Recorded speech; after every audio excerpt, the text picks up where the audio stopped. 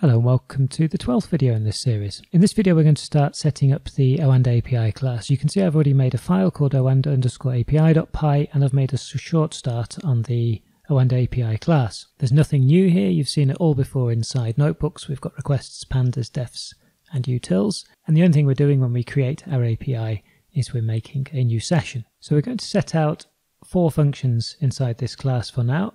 We're going to set out fetch instruments, get instruments data frame, save instruments, and fetch candles. At the bottom, I'm just going to add the if name equals main so we can quickly test out how the functions work. And inside here, we can make a new instance of our class. So you should have a skeleton that's looking something like this. The first one we're going to work on is the fetch candles here, where we take in a pair name, the number of candles we want, and the granularity. So you can probably find somewhere in, I think it was in the Save Candles notebook somewhere, you can actually find most of the fetch candles code inside here. So we're going to build up our URL, we're going to build up our parameters. So we've got our count, our granularity, and we're going to get all 3 prices.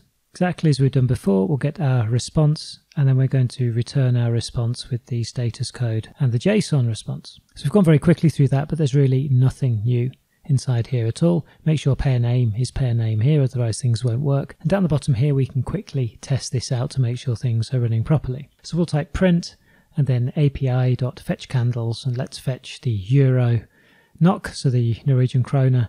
We'll fetch 50 of them and the 4-hour time frame, why not? So over into the console then, let's just execute our new script, oanda_api.py.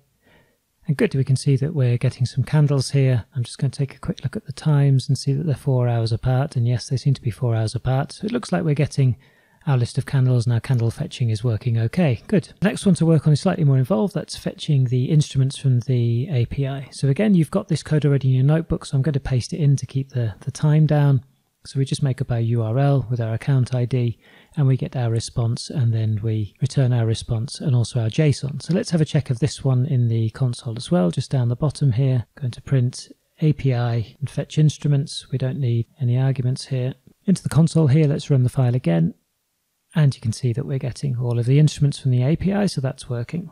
So the next function then is this one where we actually want to get the data frame of the instruments once we've got the instruments fresh from the API. So here then we're going to get our status code and our data, which is going to be fetching the instruments on the instance of the class that we have. And that we want to say is we want to say that if our status code is equal to 200, then as we did in the notebook, we'll do df is equal to pd.dataframe from dict data and the instruments key.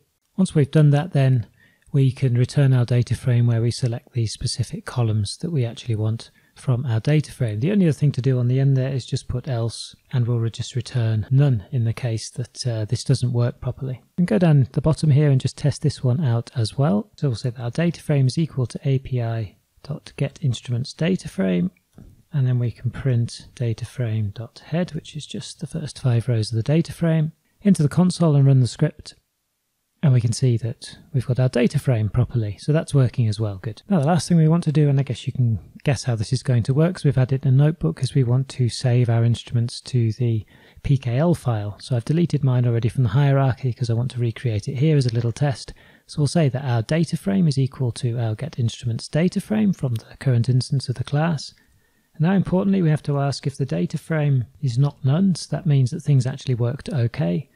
Then we can say our dataframe.toPickle utils.getInstrumentsData file name. And that should be all we need to do to create our new pickle. So again, down the bottom, API save instruments, and let's just go to the console and run that and see if we get the file.